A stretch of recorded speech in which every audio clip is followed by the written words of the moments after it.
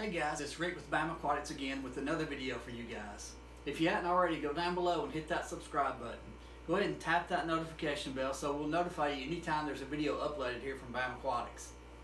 So today we're going to talk a little bit about our air pump, and how we're going to disperse the air. I'm going to show you in a few minutes the way I've been doing it, but I have an idea that I think and hope will help things to work out a whole lot better.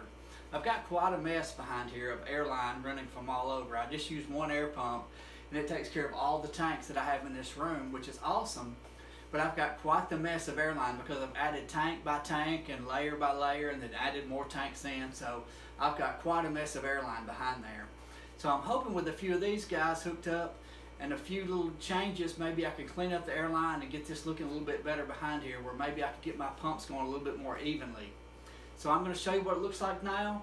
I'm going to show you some of the steps in between, and then we're going to come back and show you what it looks like at the end. So hopefully this will be beneficial to you guys that maybe don't have so many tanks set up, so you won't make the same mistakes I do. And you can go ahead and get these earlier. I think these came from Petco, and I think this 4-way valve is about $8, I believe. And so they're not really expensive, and it'll help out a whole lot to keep your fish room and to keep your airlines a whole lot neater. So let's take a look now at what I've got, and then we'll show you the process, and we'll come back and show you what happens at the end. Be right back, guys. Alright guys, I just used this one air pump here that has 4 outlets on the back, and this runs my entire fish room. But as you can see here, I've got one of those valves hooked up already that I'm going to go ahead and change.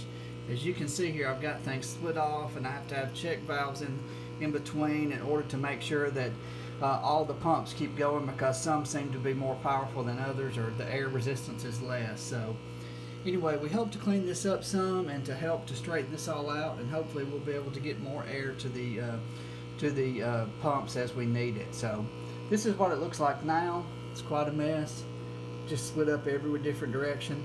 So we're going to disconnect everything and begin to hook it back up, and hopefully this will look a whole lot better when we get done.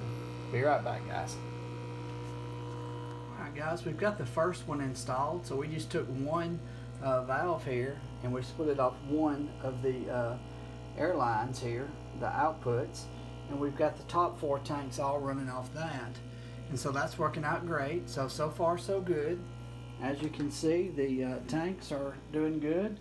This one I'm doing a little changing on. I'm going to move the shrimp out of this tank so they've got the water level down a little bit. But as you can see, all the pumps on this level are working great, working fine, all pumping out the bubbles that we need. So now we're going to move on to the next level, and it has 4 tanks on it as well. So we're going to work on that level next.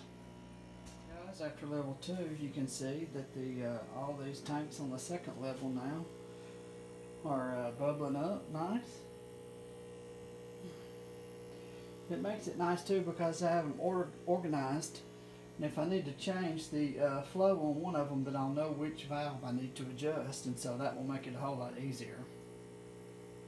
Guys, I'm still doing some work here as far as on the tank maintenance, but all the tanks air lines are hooked back up. See, they're all running pretty well. I only had 3, so I've got to do these 3 over here a little later, but I had enough to get these 4 over here going. So you may have also noticed I added some more tanks. Gonna have some updates coming up on that, so stay tuned. But I think the Airline straightening out will help a lot.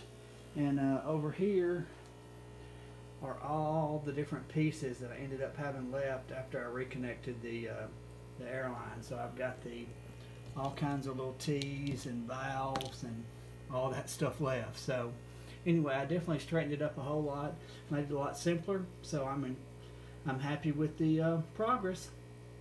So thanks for watching, guys. Come back again and see another video here from good old Bama. Thanks. Bye.